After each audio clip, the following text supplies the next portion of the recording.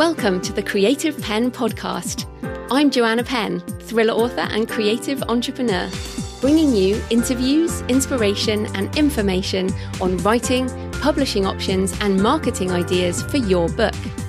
You can find the episode show notes, your free author blueprint, and lots more information at thecreativepenn.com, and that's Penn with a double N.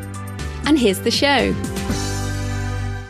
Hello creatives, I'm Joanna Penn, and this is episode number 532 of the podcast, and it is Wednesday the 10th of February 2021 as I record this.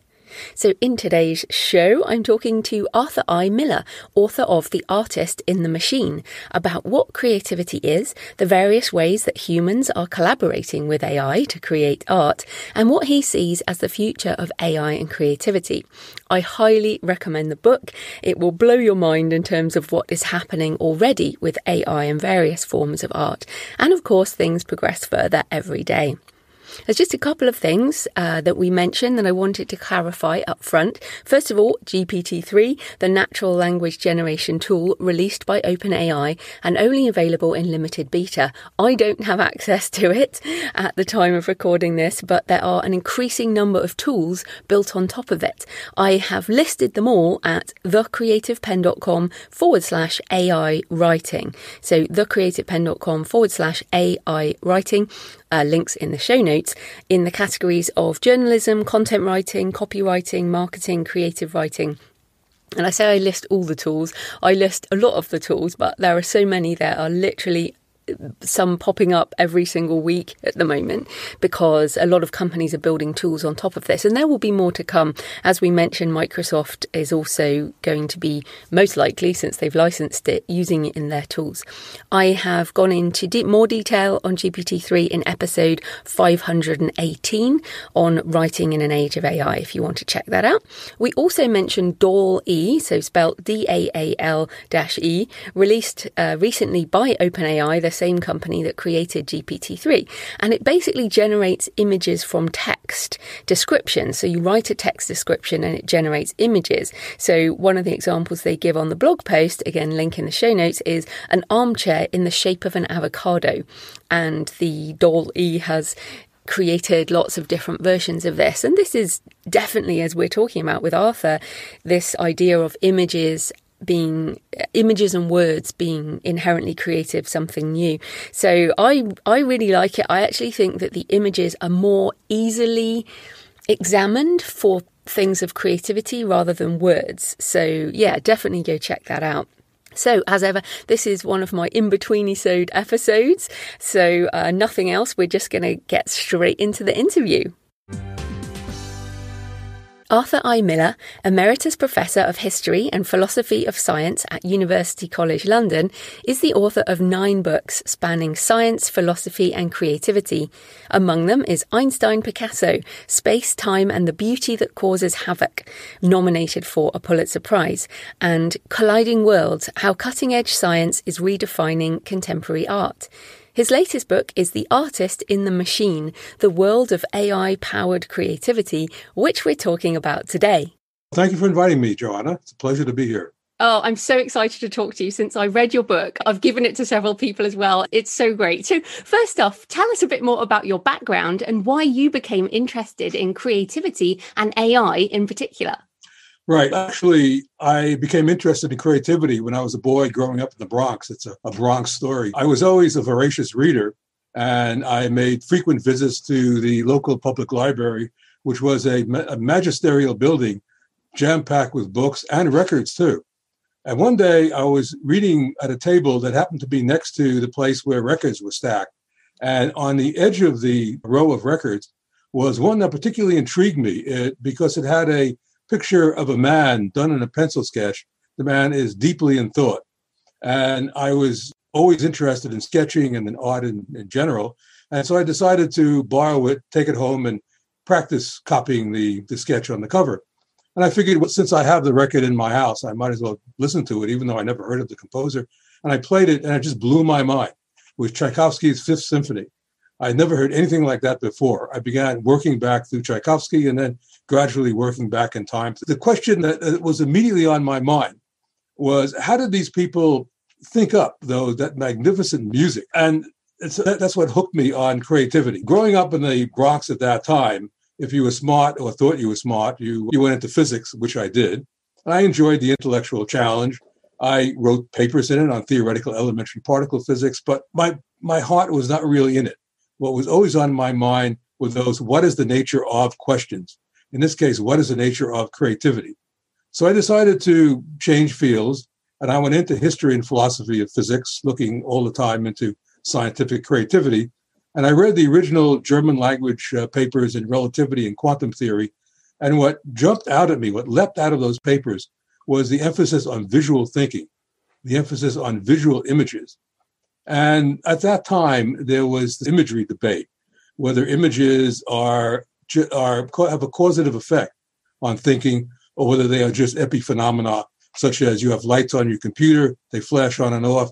If you broke them, the computer would go on anyway. I was, of course, in the pro-imagery camp. And it turns out that there were many cognitive scientists in that camp as well. And the way to deal with images, how are they manufactured in the brain? How are they handled in the brain? It was by use of the analogy between a computer and the workings of your brain. And so the issue was whether computers can tell you something about human creativity. To me, what occurred to me was, can computers be creative? And I wrote many papers on human creativity, and I touch on machine creativity in them too. This book concerns human and machine creativity with emphasis on machine creativity. That's fascinating. And I'm sure you've seen the guys, the OpenAI, who created GPT-3, also created this DALL-E, a bit like DALL-E or Wall-E. And that actually brings in the image creation, which is so interesting. But before we really get into the AI side of things, what do you mean by creativity? Yes, my own theory of creativity emerged from my studies of highly creative people. And it led me to suggest a two-step definition of creativity. Creativity is the production of new ideas or artifacts from what already exists. And this is accomplished through the process of problem solving. Now, indicators of how creative is the new object or ideas is whether they are surprising, novel, complex, or ambiguous. Those are judgments that are highly questionable in many cases, and so they must be handled with care. I looked into problem solving by using a 4-stage method of problem solving: conscious thought, unconscious thought, illumination, hopefully, and then verification. Now, the next question one must ask is, what are the dynamics of creativity? What drives the creative process? What is the sine qua non of creativity? And I call those characteristics of creativity. And among those that emerged from my studies of highly creative people are competitiveness, perseverance, unpredictability, being out there in the world, having emotional experiences like falling in love, and problem discovery. Then I go on to discuss how machines can have these characteristics of creativity and so be creative like us. After all, why should creativity be an attribute reserved only for human beings? And incidentally, we don't have to go to Mars to study alien life forms. They're developing right next to us. And the astonishing thing is that we're merging with them. No, absolutely. And it's so interesting, though. You said creativity, new ideas from what already exists. And my audience are writers, and we read things. We cannot just create from a blank mind. We're not born writers. Obviously, you're a writer too. And we do our research and we put things into our brain in order to output from our brain. So I think there is definitely some kind of metaphor similarity, but I know people have issues with that. So I guess to get into some specific examples, quoting from the book, you say, computers are now finally beginning to create art, literature, and music in ways that exhibit not only their creativity, but their inner lives. So what are some of the examples that you'd like to share that you found particularly interesting? Let me say that by machines' inner life, I don't mean the machine's hopes, dreams, and aspirations. It's a little early to get into that discussion because machines don't have consciousness or emotions. They will sometime in the future, though. Right now, what I mean by a machine's inner life is how it thinks. And machines do have a way of thinking, and in that artificial neural networks adjust their parameters between their neurons when they learn and when they act on the world. And similarly, so do we. The trillion connections between the 100 billion neurons in our brain are continually being adjusted. And that is thinking. Machines running certain algorithms have shown glimmers of creativity, which in itself is a substantial step forward. And here are some examples which I'd like to talk to you about. First is Deep Dream. Originally, the algorithm Deep Dream was invented to look into the problem that goes right to the heart of AI. We know artificial neural networks work, but we're not sure how. Deep Dream allows us to see what a machine sees as it's analyzing an image. And what it sees is amazing, surreal, so different from what we see. A classic image is the one that the inventor of Deep Dream, Alexander Mordvintsev, originally used to see what his code had to say. And it's an image of a dog and an adorable cat against a verdant background. He put that image into an artificial neural network running Deep Dream and having been trained on ImageNet, which contains over 14 million images of everything under the sun, cycled it, recycled it. Then he stopped analysis partway through at some layer of neurons. What did the machine see?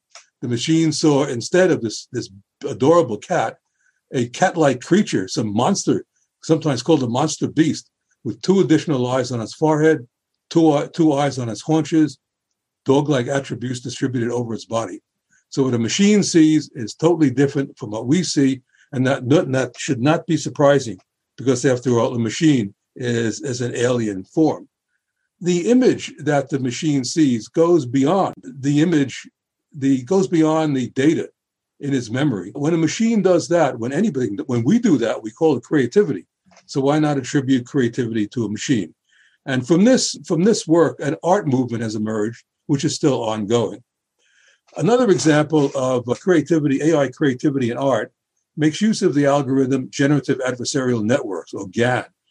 A generative adversarial network is made up of 2 networks. One is a generator network that generates images from nothing or noise.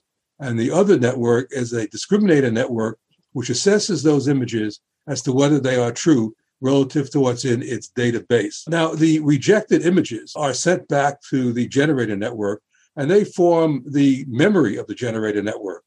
And soon the generator network generates images not from nothing, but from its memory. So in this way, the generator network is dreaming, it's imagining a world that does not actually exist. Now, just as with Deep Dream AI artists, this new breed of artists, an art movement has emerged that produces art of a sort that we could never have imagined without having machines. A good example from AI-created music is the AI device called Continuator. It is an example of a machine and a human working together, each one bootstrapping the other's creativity. What happens here is that someone sits at a piano and begins to improvise. The notes are fed to Continuator, which parses them into phrases. And then the phrases are fed to a phrase analyzer, which looks for patterns. And it is along these lines that Continuator, almost instantaneously, creates an improvisation in response to the human improvisation. And then the human piano player responds to the machine's improvisation. Improvisation is usually defined as a conversation between a human and the machine and a musical instrument. Here it's defined as a conversation between a musician and an AI. And now an example from AI-created literature. 2016 saw the first AI scripted film called Sunspring. Its creators named the machine that produced the script Jetson. Now, Jetson was interviewed by judges at a film festival in which Sunspring was entered for a prize. And incidentally, it was in the top 10. Jetson was asked at the end of the interview, what's next? Jetson's gnomic reply began with, here we go. The stuff is divided by the train of the burning machine, building with sweat. You get the picture. By then, to everyone's amazement, it concluded with a cogent statement, my name is Benjamin. Creativity, one would like to believe so. At any rate, from then on, everyone called the machine Benjamin. Yeah, I love that. And I've just to say there's images in the book. So if people are wondering what the deep dream would look like, there's some images in the book which are great. When I was reading about the generative adversarial network, the idea of the generator and the discriminator feels a bit to me like first draft versus editing. We generate this first draft, and then our editor goes backwards and forwards with how can I improve this? Do I want this? Do you think that reflects in the editing process? It's not bad. Certainly, the editor can be construed to be the discriminator network, which then returns the manuscript to me or you. And then we redo it and so on until we approach what it is in the editor's memory, at any rate, of what the manuscript should be. Let me just go back to Continuator for a moment. In my book, there are videos that concern cases of AI creativity that I discuss. Obviously, you can't get to a video through the book. And Continuator is there too. And you can actually hear this process and see this process. It's rather amazing. The piano player himself is amazed by what Continuator produces. And in fact, that Continuator process is how I feel, I think, when I'm starting to play with the natural language generation tools like GPT-3 and some of the people who are building tools on top of GPT-3. So you basically type in, what I've been doing is copy and pasting a sort of 3 or 4 lines of a novel of mine or a story of mine, and then hitting the generate button, and then it will come out with some stuff. And then I've been like, okay, I'll riff off that for my next sentences. And that kind of co-creation sounds a bit like the Continuator, right? Yes, it does. It does. It does to a point. Yeah, certainly. I think you use the word tools in talking about GPT-3, as I recall. And I have to say that I cringe at the mention of AIs as tools. I'm sure you just meant that in passing, because too many people speak about that in seriousness. But AIs are not tools like paintbrushes or pencils or paint in a can. Rather, AI devices are collaborators that can actually boost our creativity. And may I say a word of introduction about GPT-3? Yes, please do. It's the most advanced AI in the field of language processing.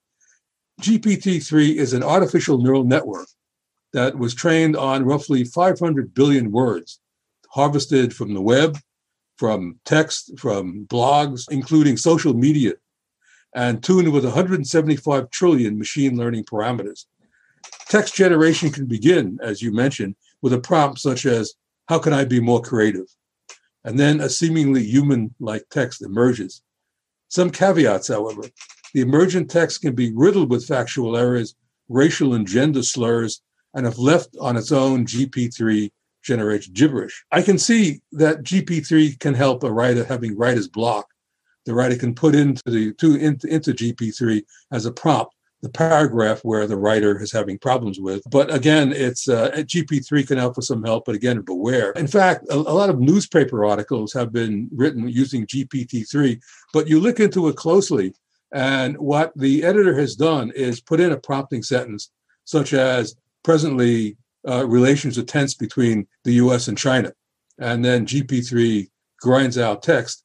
And the editor will do this several times, and then take the best paragraph and edit those paragraphs. And editors have said that that editing GPT-3 is sometimes easier than editing a human writer. So in all, GPT-3 is correct 50% of the time.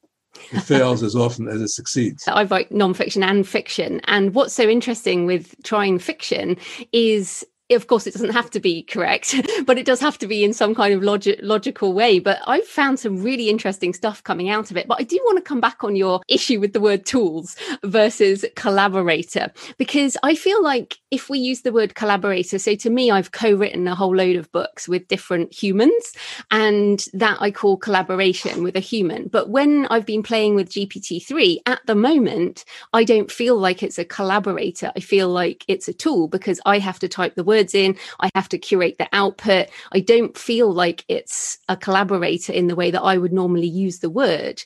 So when you use the word collaborator, given what you've just said with GPT-3, maybe it will be GPT-10 or something else in the future. Absolutely. Right now, a human collaborator you may go out for a drink or dinner with. But of course, you don't do that with GPT-3. That's far in the future, when GPT-3 when we have machines with emotions and consciousness and volition. certainly. But right now, collaborator in the sense that it can boost your creativity. You can play with it, have fun with it. It can enhance your writing, but mainly it can offer you ideas for extending your own ideas. In other words, again, it can bootstrap your creativity and you bootstrap the machine's creativity. Yeah, and that's how I feel it is this that the idea of bootstrapping or building on each other's words, like you might do, but as you said with the continuator, that seems quite cool. So I do find in the literary community that there's much more of a pushback against the idea of using AI. What are your thoughts on that, given that you're also in the literary community? Do you think that it can move from a sort of scientific point of view to something that actually is creating work for sale and things that people will be happier to use and admit to almost? Absolutely. There are a variety of devices. You mentioned Scrivener and pro writing, but they're not really creative devices. They're used for editing your work. Of course, is a whole other kettle of fishes that it can produce new text. And who knows, what in the future, GPT 10, 11, 12 may produce text that is good enough for it to be your co-author. And so in the book, you give some examples of where music, particularly, and poetry are judged more harshly when they are known to be created by a machine. So I know some authors who are publishing books already with tools like GPT-3, and some are happy to admit it and others are not. Should we admit to co-creating with these tools? Sure, why not? Certainly Scrivener and Pro Writing Aid are editing devices. They improve your text. One always thanks one's copy editor in the acknowledgement. When I give a nod to Scrivener and Pro Writing too, they're widely used. GPT-3 certainly deserves a mention. After all, this is the age of AI. Yes, so that's interesting then, because I think there's still an outstanding question. There is no official copyright law relating to works co-created with AI, because, for example, we don't know whether works in copyright were used to train a model like GPT-3. They say maybe not, but I just can't see how they couldn't have included some in there. So given that we're authors and we make money from books by licensing copyright, how do you think this should work in an age of AI? Yes, that's a whole can of worms. In art, it's easy if the art is produced by a human, then the human owns the copyright to it. But in AI, the situation is more complicated because you have chain of ownership. Who owns the algorithm? Who owns the data? Who did the programming? Who owns the machine? How close is the output to the input? And this will not be resolved until machines have emotions and consciousness, and so will be artists in their own right. Now, in this sort of discussion, I'm always reminded of the Mozart story, in which Mozart's father taught the son the rules of composition, but we don't attribute the son's music to the father. And this, I think, is good to bear in mind when you talk about the relationship between the programmer and the machine. Deep Dream, for example, there is creativity on both ends. The person who invented it did a very creative job in programming, and then the machine became creative on its own two legs, so to speak. In an ideal world, people training NLP using text from R that we've produced, we should be paid for it. People should also pay you when they photocopy your work, and that's hardly ever done.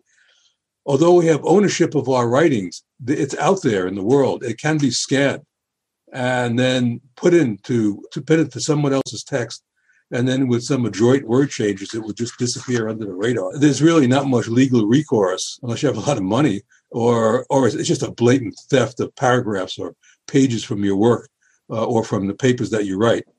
Now, perhaps someone in the future will come up with some sort of DNA markers that will mark our work and set off an alarm that something terrible is happening to it. Copyright in the age of AI is an active discussion because the line is being blurred between machine and human.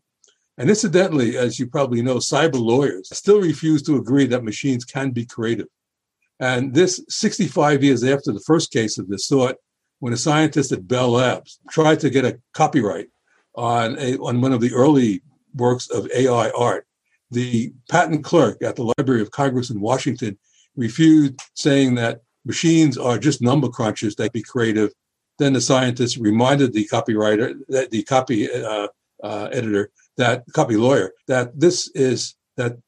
he wrote the program for the machine.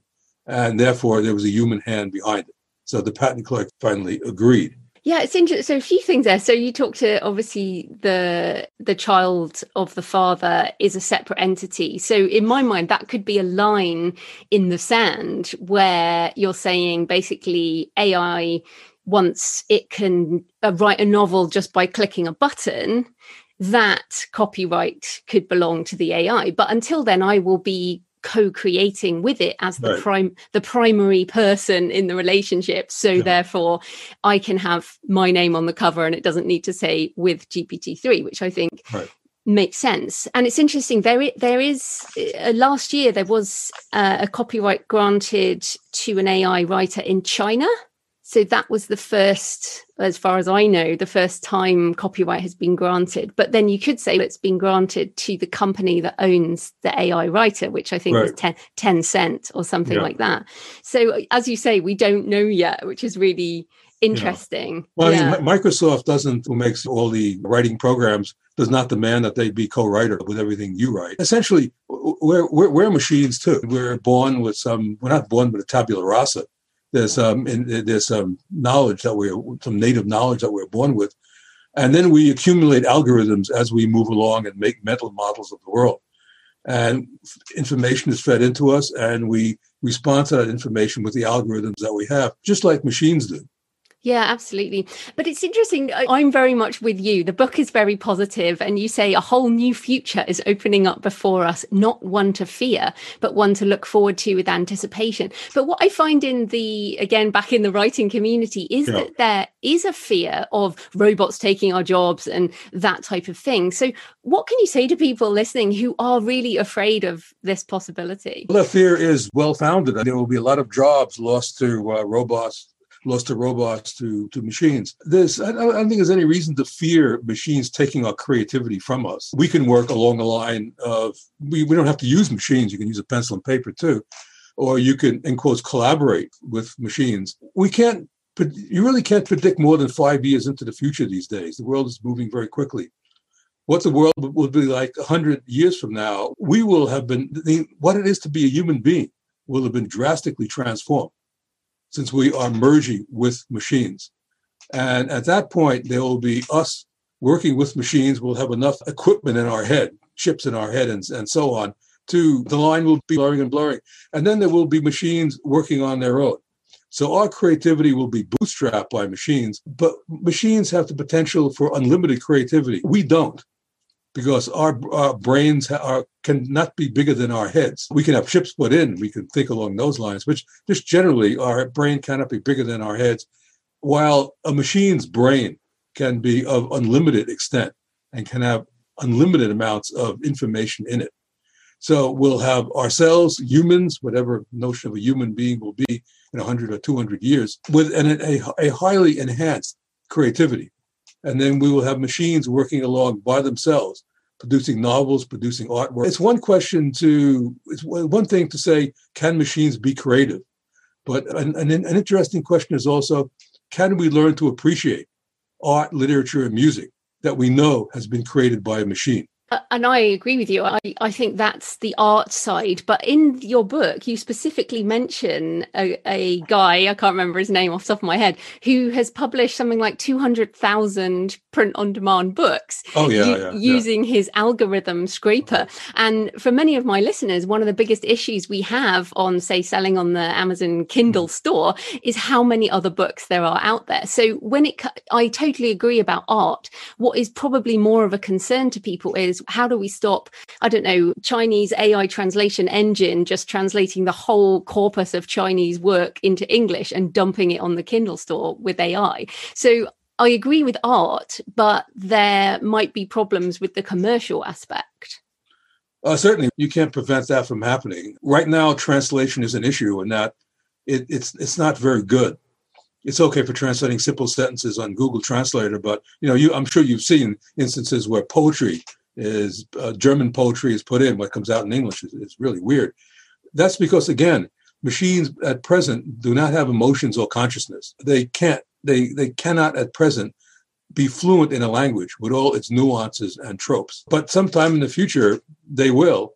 And certainly translations will be dumped on Kindle or whatever Kindle will be by that time. But that's all right. We'll be producing our work too. I think that's the focus. It's don't look sideways, just get on with your own art. And I'm finding it really fun and interesting it's difficult not to use the word mind, but co-create with something that comes up with completely different stuff to my brain. And that actually makes it quite fun. So I wondered, what are you excited about in terms of any developments that have happened since the book that you're seeing coming? Let me just go back and say why I wrote the book. I wrote the book to look at the cultural side of AI, which a lot of people in AI actually don't look at. And I meant the book to be upbeat in that there are too many dystopian scenarios out there in pop books and in newspapers as well. But as I said before, you can't predict more than 5 years in the future. So to say that 100 years from now, robots will be running after us and attempting to eat us or whatever, turning us into household pets, we don't know that will happen at that point. Right now, the biggest danger of AI is lack of it, because AI has become essential for healthcare, climate control, and right now is playing a big role in medical research in, for example, protein folding, and also investigating the structure of viruses in order to better understand and deal with COVID. I'm excited about machines producing art, literature, and music of a sort that we presently cannot imagine. And this will perhaps happen, and this will definitely happen in a not too distant future, when machines will have emotions and consciousness, as I've said so many times. We'll be able to communicate with those machines, and indeed they will be the brains of robots. And at that point, we will need a new code of ethics for robots.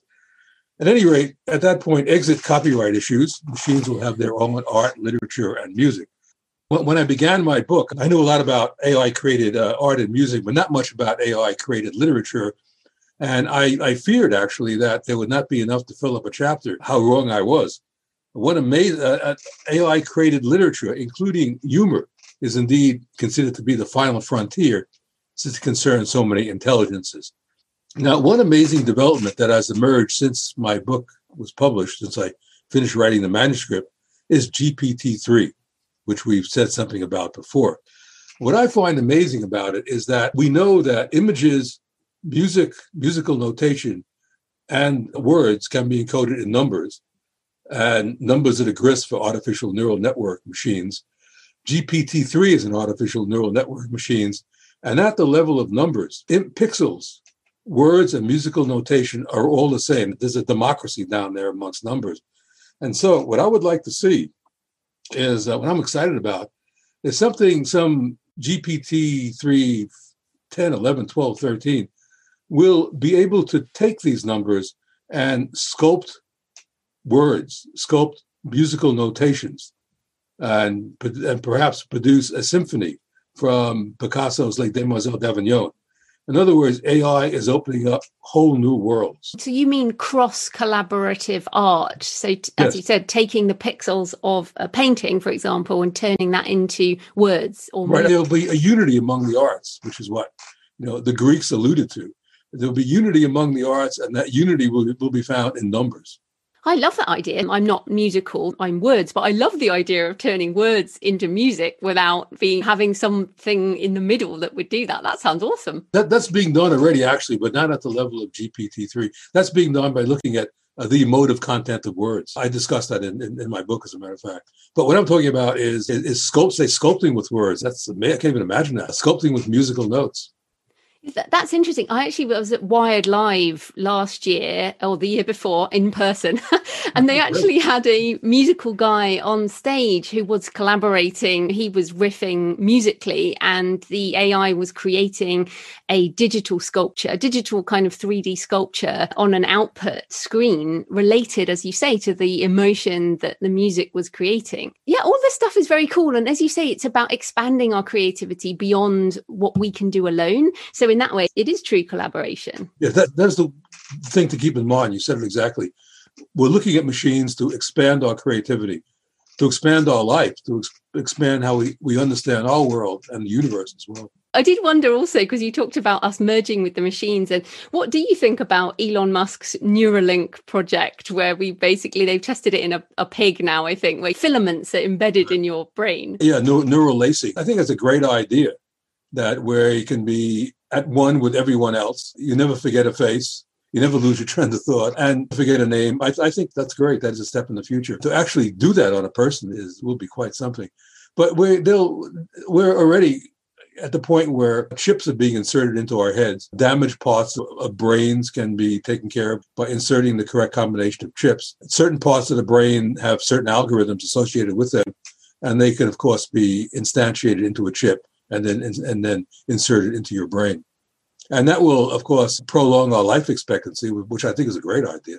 It is a very interesting time to be alive, that's for sure. That's fantastic. So where can people find you and your books online?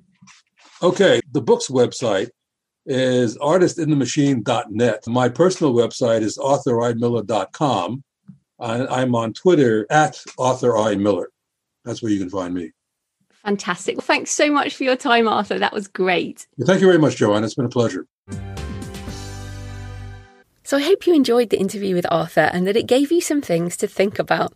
I still believe that AI writing tools are tools, and I think that is how we are going to have to think of them in order to use them in the right way. There is no magic button that generates text. Well, I mean, there is a button, but it only generates text if you guide it, if you prompt it, if you shape it. So think more of it like a Google search engine with a magic librarian all in one, but it doesn't do anything without your guidance.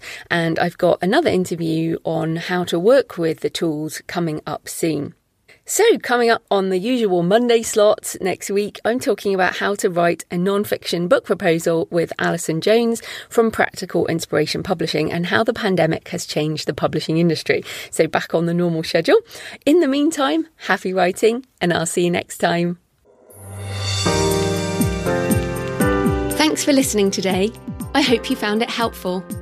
You might also like the backlist episodes and show notes, available at thecreativepenn.com/podcast. You can also get your free author blueprint at thecreativepenn.com/blueprint. If you'd like to connect, you can tweet me at The Creative Penn or find me on Facebook at The Creative Penn. See you next time.